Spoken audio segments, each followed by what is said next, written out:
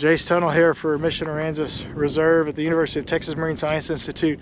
We just had a crazy cold stunning event.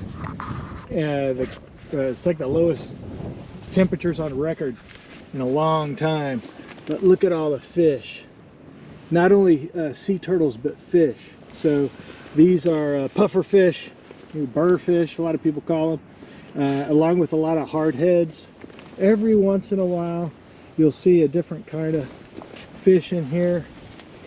I was seeing snapper and I always saw like one redfish. There are some pretty large stingrays that are further down there, but the real unfortunate thing are these green sea turtles. And so these right here are dead already. But whenever the water temperatures get below 50 degrees, their metabolism goes way down, and they really just have a hard time surviving. So if we don't find them in time, of course, the cold weather gets them, they drown, predation can happen. So they start getting, ants, coyotes, all kinds of stuff like that can come up and get on them. But super unfortunate. And I'll show you some video footage of the Animal Rehabilitation Keep staff of what they do whenever they come up on these sea turtles. Whenever they're alive, they take them back, try to rehabilitate them until the water temperatures get above about 55 degrees, and they can release them again. But there's a number of different organizations and partners we work with for that. So let me show you some of the video coming up.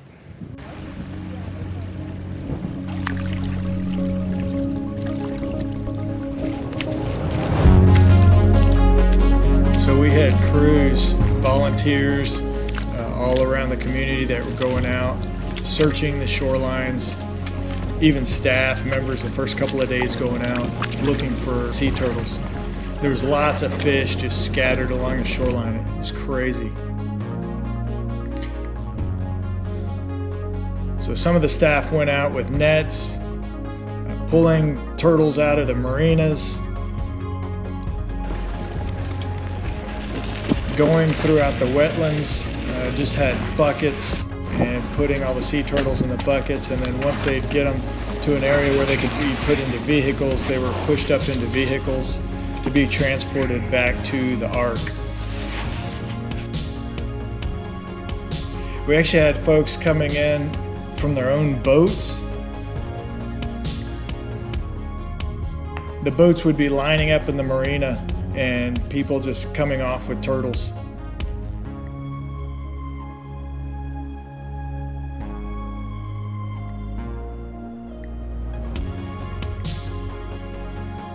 Once we'd actually get the turtles back to campus at the university, we had so many of them coming in, we were taking them into the auditorium and just putting them, out on the dry floor.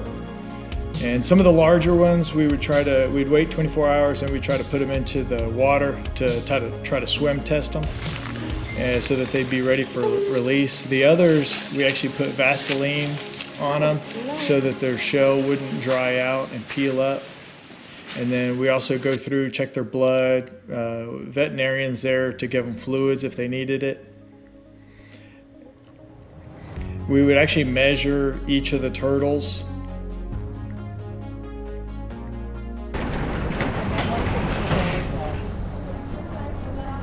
Then we had truckloads coming in. So the Padre Island National Seashore, they were kind of a hub for all the sea turtles coming in, and then they would distribute to Texas State Aquarium, the Texas Sea Life Center, and then the Amos Rehabilitation Keep.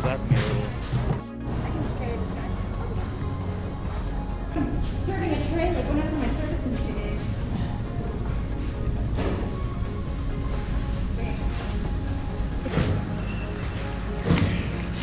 And we'd put the Vaseline on them, then we'd also have eye drops that we'd put in, and that would also help with them being not in the water. So since they're made for being in the water. Then we would swim test them.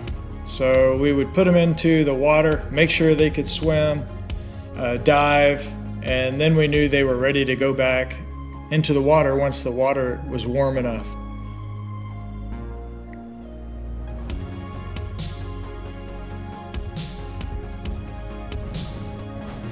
We ended up getting over 1,200 sea turtles into the Ark. About 900 of those were alive.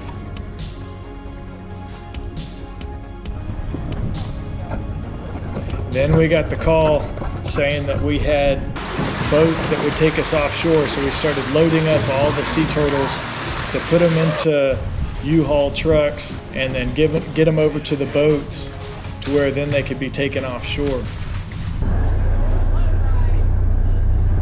So the Fisherman's Wharf is a place in Port-Aransas that offered up a couple of their boats, the Scat Cat and the Wharf Cat, and there was like an assembly line of folks that were getting the turtles and putting them on the deck of the boat.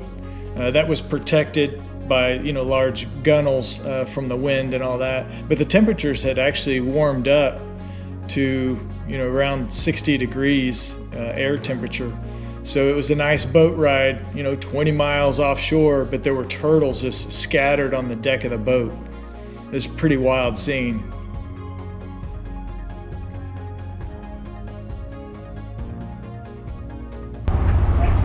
And then once we got out there, we had a modified slide that we'd put the turtles on and then slide them down into the water.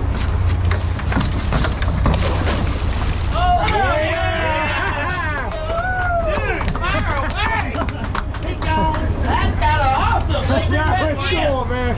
Just fine. Let's do that again. There you go, Pumpkin. Go find your mom. So we had about 550 sea turtles that were on this boat, the first ones out, and we just started pushing all the sea turtles out to the ocean, and they swam off as fast as they could. It was a pretty amazing sight. Okay, well, that was 8 days of craziness with over 1,200 turtles coming in. We've finally got all those out the door. We kept about 20 that we're gonna keep to rehab. We've got veterinarians that can do surgery, give medicines and all that kind of stuff. So that's what we'll be working on over the next, some of them will be a week, some of them we might have for months. But if you're interested in helping out and you wanna get involved, because it's a pandemic, we still can't have volunteers, but hopefully by this summer of 2021, we'll be able to. Otherwise, we have a friends group. If you donate to the friends group, 100% of those donations go to the Ark to be able to save these animals. And so if you'd like to be able to donate, go to friendsoftheark.org and click on donate, and we'll use those funds to be able to save sea turtles and birds. So till next time, well, hopefully it's not the next time that was like this one, but till next time, we'll see you. Thank you. Bye.